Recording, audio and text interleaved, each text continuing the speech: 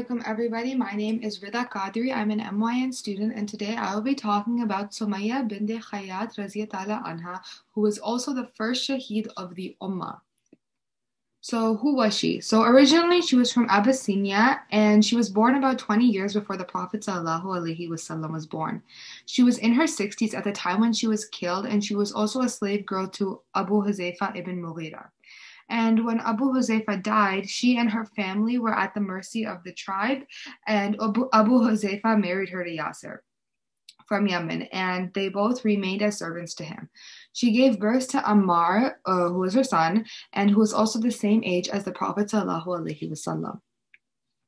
So the first seven, so Prophet Muhammad ﷺ, Abu Bakr radiallahu anhu, Bilal radiallahu anhu, Khabab radiallahu anhu, Shuaib radiallahu anhu, Ammar radiallahu anhu, and Summaya radiallahu anha were the first seven to make their Islam known in Makkah. Her son was the one who accepted Islam, and later Summaya radiallahu anha accepted it. The Prophet and Abu Bakr had protection from their tribes, but the others were all brutally tortured and intimidated publicly by the kuffar.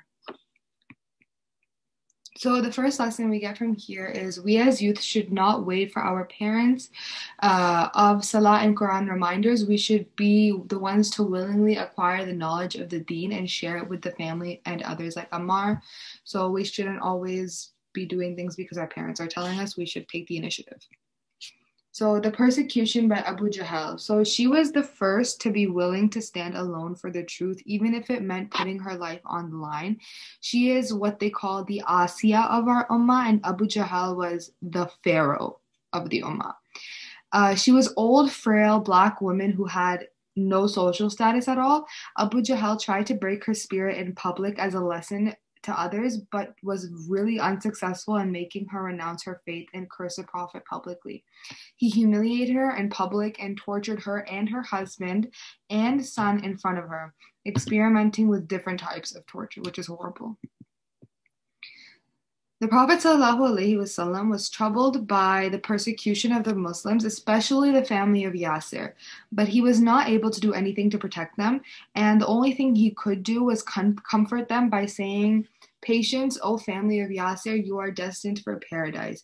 It was this promise of paradise which strengthened them to be steadfast in their faith and to be patient with the trials they were facing in this world. So another lesson we can get from this, our second lesson, is we should also remember this promise of the Prophet ﷺ when we face any calamities or any obstacles in this test of life, and we should always face it with sabr.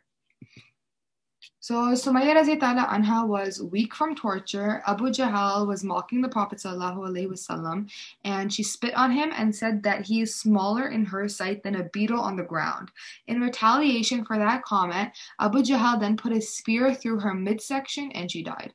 There is something amazing. This woman never saw bliss in this world and experienced only hardship before and after accepting Islam.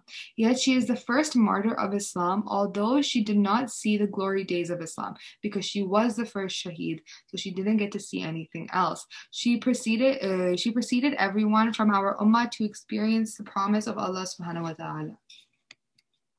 So another lesson, our third lesson, is those that die for the sake of Allah do not die at all. Rather, they're still alive and honored, but in a state that we cannot comprehend. This is the status of a shaheed. They see Jannah at the first drop of blood that falls on the ground after they have passed. And now another lesson we can get here is the honor of Allah is not to go by distinctions of this world. We should not underestimate or overestimate a person's stature, since only Allah knows that for sure.